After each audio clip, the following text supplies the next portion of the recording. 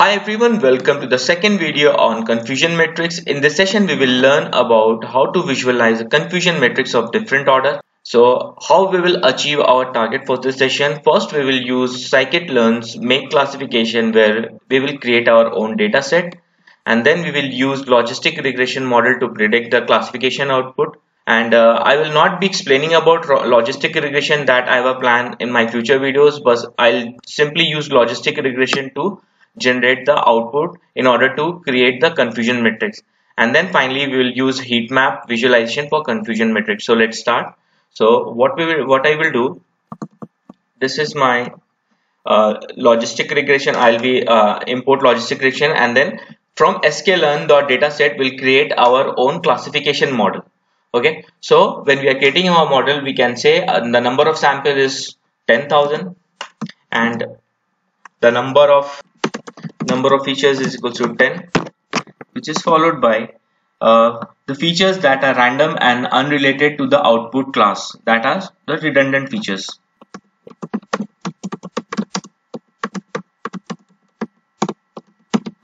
And number of informative is nothing but the features that actually predict the output class. Okay, so we have this total number of samples is 10,000 records we will have in our data set, and we will have 10 columns or 10 features, and we will have 3 informative features like that actually predict the output class. Then we have the total number of redundant features, right, which is in our case we'll make it as 5 suppose, and the number of class, the output class. Okay, how many there are, how many output classes. So we'll start with 2 and then we'll eventually move towards 3, 4, 5, 10, 15, that depends.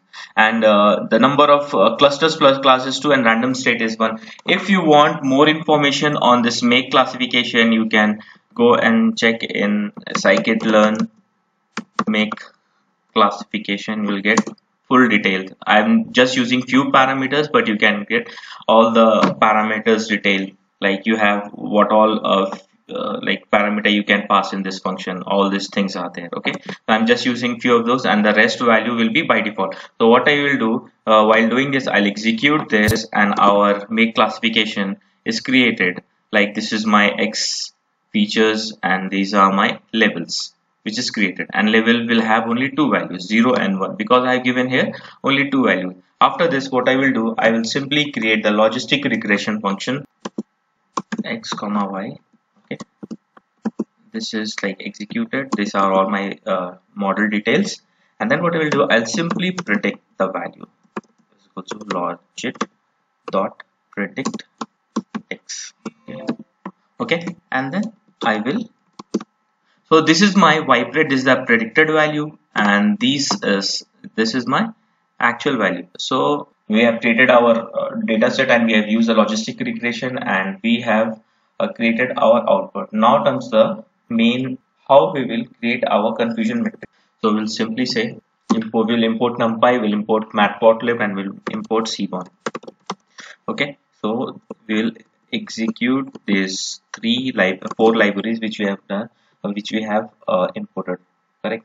Now after this, what we'll do, I will create our confusion matrix, which scikit-learn will create, but it will be not fancy, or it will not be quite attractive. So our main intention is to create a fancy or attractive confusion matrix and visualize what is happening. So it is nothing. The parameters confusion matrix, you will pass a y, actual y, and the predicted y. Okay. My confusion matrix is created. For 2 by 2 matrix, this is created value, which we can see here. If we increase the number of class to 3 and we execute this, my matrix will be like this. Now if I increase the number of class to 10, now you can see here it says the number of classes into number of cluster plus per class must be smaller or equal to 2 to the power of informative. So number of class into number of cluster is how much? Number of classes, what is the number of classes here? Number of classes is 10, and number of cluster plus class is 2 is how much? So 10 into 2 is 20, right?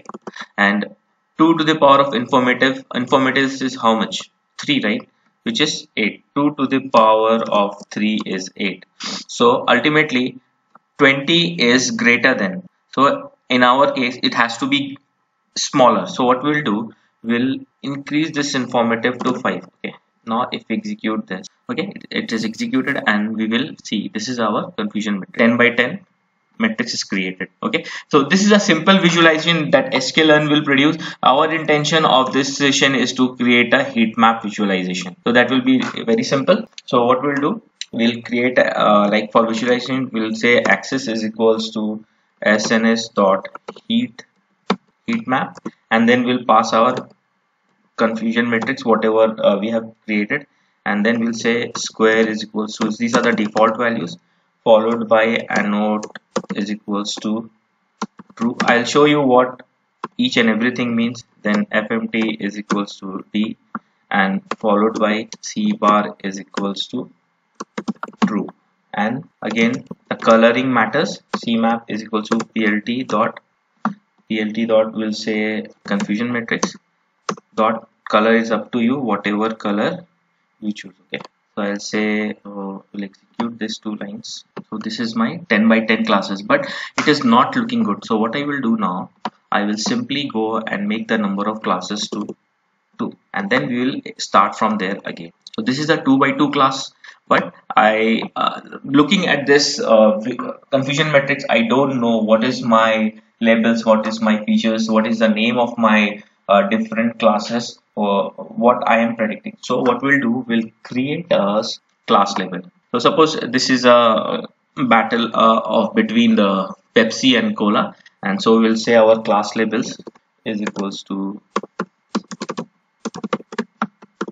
okay. Now what we'll do, for our x-axis we'll set x label, what will be the name of my, what is the actual value, and then what is my predicted value. Now if I execute this, sorry, this comma, okay, still my this Pepsi and Cola, this is not visible because it will take, we have to code further for that. This tick mark here is at the middle, right? If you want to change this further here or there, you can do very easily. So I'll say tick mark 0.5 means it's at the middle. X ticks. Similarly, we'll say for y, we'll change here the title of my. Now if you execute this, you can see this Pepsi, Coca-Cola and confusion matrix, a title, everything is coming. Now what is, like, what if I give here instead of 0.5 like for x text, okay, I'll give 0.3, and for y text I'll give 0.8. What will happen if I do this? Now you see the positioning of this Pepsi and Coca-Cola is shifted further. Now if you see in my previous like image, it is at the middle because I have given 0.5. The moment you play with this, it will go towards left or right based on your x ticks and x labels. Now what does this rotation means? If I give this 30 degrees, okay, if I give this as 30 degrees, then my rotation of my Pepsi and Coca-Cola will be shifted. If I give it further 90 degree, okay, then what will happen? You can see for Coca-Cola it has become totally perpendicular, while for x-axis it's Pepsi and Coca-Cola, which is still in 30 degrees. So for x ticks label and I hope you understand this x ticks and y ticks, and x tick label and y ticks label. Now what does this, if I change this, okay, this is totally blue, right?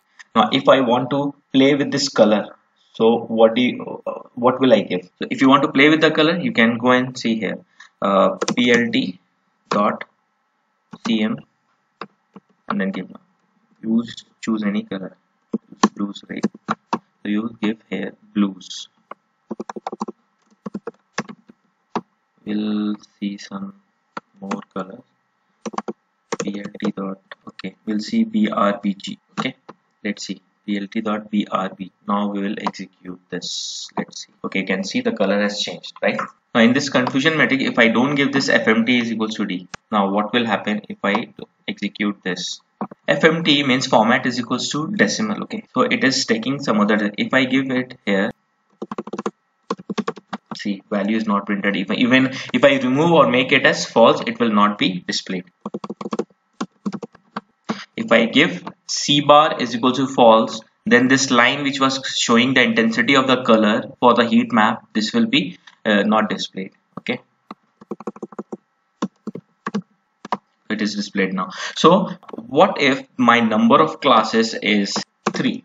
If I execute it now, so see, Pepsi and Coca-Cola, right? But here, as per my number of class labels, this is, so I add Fanta. Now if I execute this, okay, so it is added. If my number of classes is 10, okay, number of classes, any whatever I'm predicting is 10. If I execute this, only for Pepsi and Coca-Cola it will be displayed. Now it is being displayed properly here. We don't have the values for all the other fields. So we'll say comma x, and what we'll do, will the rotation here will make 90° for x. Okay, so it will be properly visible. You can see for all the A, B, C, and one more thing will give. So that's how we can use visualization. We can use matplotlib and cmon to visualize our confusion metrics. Okay, so this is the end product. So why do we actually why do we need confusion metrics? Well, confusion metrics provide a performance of our learning model. Like in our case, it's a logistic regression. And why do we actually use this heat map? Because whatever visualization provided by the scikit-learn was very simple, and in order to make it more fancy, we can use like SNS heat map to visualize our confusion metrics. And also it is like wise on our part, like to convert into an awesome colorful metrics. So it helps. So thanks a lot for watching this session. So before that, I want to just recap what we have learned. We have learned how to create the using MakeClassification.